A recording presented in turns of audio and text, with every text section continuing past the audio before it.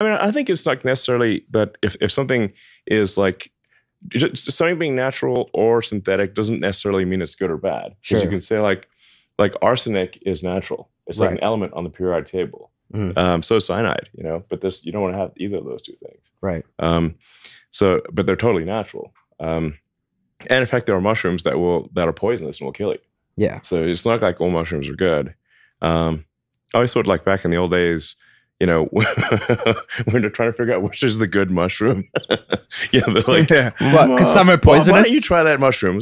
Like stands back, sees what happens. Yeah, you have a. Okay, that one's tasty. That one like makes you see visions, and this one kills you. Okay, gotta keep just make sure which is which. You know, you just gotta have a guy, designated tester. Yeah, just one of your boys, like, yo, dude, you go first. Yeah, totally. Yeah. So there's so many different types of mushrooms, you know, and so and most mushrooms are you can just eat them and they're fine, and then some mushrooms are, you know, have psychedelic and some kill you.